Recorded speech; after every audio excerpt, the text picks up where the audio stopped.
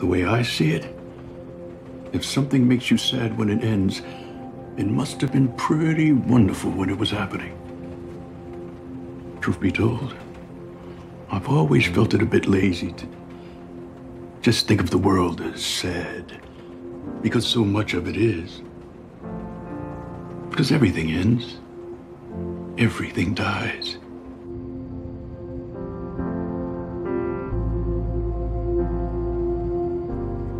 But if you step back and look at the whole picture,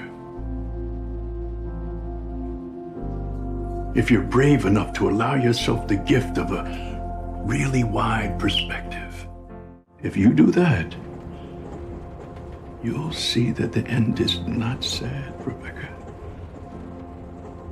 It's just the start of the next incredibly beautiful